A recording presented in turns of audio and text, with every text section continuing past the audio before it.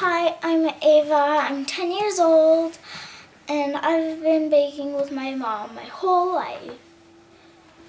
And if you have long hair, make sure you tie it back like I did. And today we're making banana bread from this cookbook called Company's Coming, Muffins and More. So I already put half a cup of butter in here. If you don't have one of these big electric mixers, you can use a hand mixer or you can use a wooden spoon if you'd like. And so we put the butter in already. Now I'm going to put 1 cup of sugar in.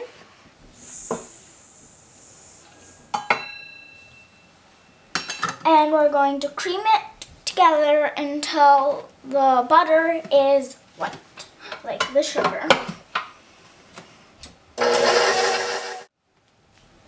So next we're going to add in the eggs, one at a time.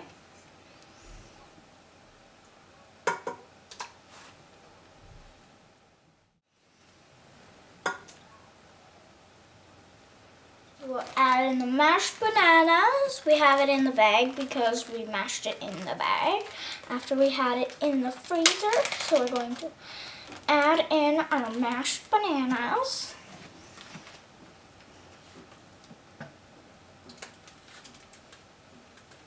And it's 1 cup of mashed bananas.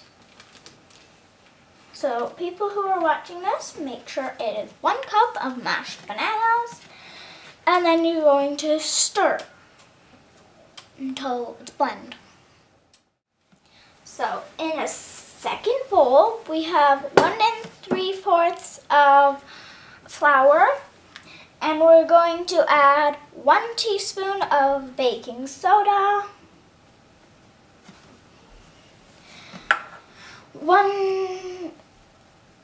a half teaspoon of baking powder, and a half teaspoon of salt.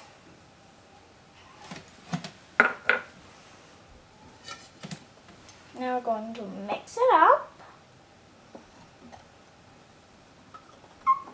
Remember, do this carefully. You don't want to spill it everywhere. And throughout my years, I have spilled lots of flour when I've done this before. So please try not to spill the flour. And then this is what it should look like when it's in the second bowl, when it's in the first batch. And then now we're going to pour the second part in. Please also be careful with this part.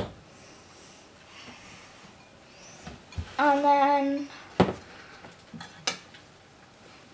we're going to use a spatula if you have one and just mix it up. If not, use your hand mixer or your wooden spoon. Again, please be careful with this part. You don't want to spill flour everywhere.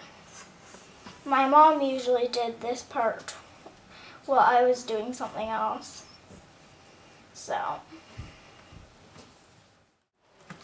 So as you can see, we made 1 batch of plain, 1 batch of chocolate chips, and it should just make 1 loaf, but we like ours a little bit smaller and divide it into 2. So you're going to put these 2 bins, or 1, into a oven at 350 degrees Fahrenheit or 180 degrees Celsius. Remember, this makes 1 loaf, and put it in for 1 hour or until the toothpick comes out clean.